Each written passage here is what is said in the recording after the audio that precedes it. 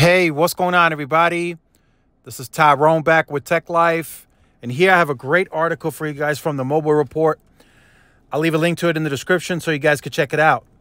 So since the announcement or the news that came out that T-Mobile is going to force migrate legacy plan holders to newer plans, we have gotten several updates since then.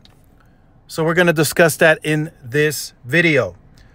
So this is the article that I made a video on. Here's how to opt out of the T-Mobile forced plan migration.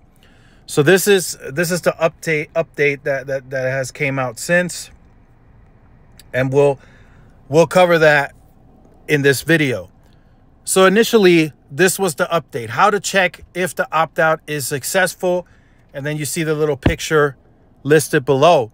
So that has been scratched out because that is no longer the case. The update now, T-Mobile seems to have decided you don't deserve to see if you've opted out or not.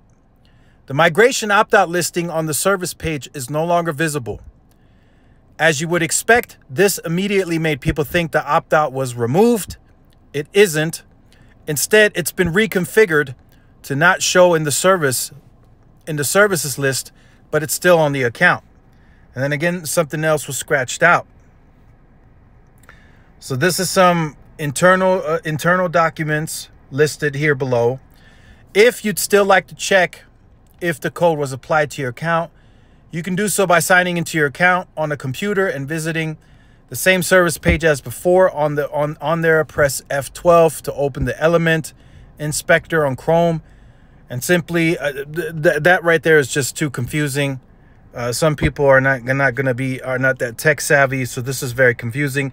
But if you want to check, just go ahead and follow those steps, and then everything is listed below.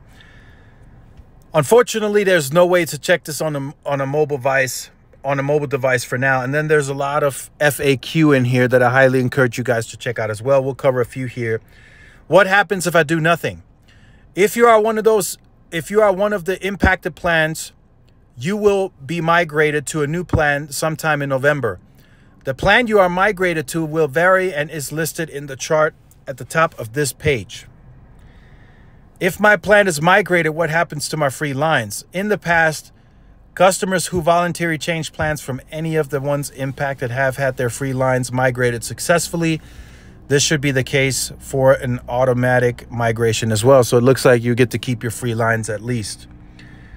When can I request to opt out of the automatic forced migration? Notifications begin to go out October 17th. You can request to be opt out at any time, but due to some confusion among representatives, we recommend waiting until this date to opt out. So again, people have already successfully opted out recently, but it's up to you, right? This is the advice given here. Wait till October 17th to opt out. But again, there's lots more. There's lots more Q&A, and then some final thoughts given. So make sure you check that out. So this is very interesting, right? This seems, in my opinion, this seems very rushed. This seems as if T-Mobile didn't think this all the way through. Those are just some of my thoughts. This is what this feels like. It feels rushed. It feels like they just literally did this, a few months ago, and now they're already implementing it. As I said in the previous video, they probably did a small sample size. They liked what they saw, and they didn't even go to a larger sample size of migrating accounts. They just went ahead and said, let's just push it to the base, to the entire base. So could this potentially still backfire on T-Mobile? Possibly, right? If their numbers are correct and the ratios look good, I don't think that many people, if they get 5 million, let's just throw a number out there. If they get 5 million customers, right? Some of those 5 million customers opt out, some of them leave.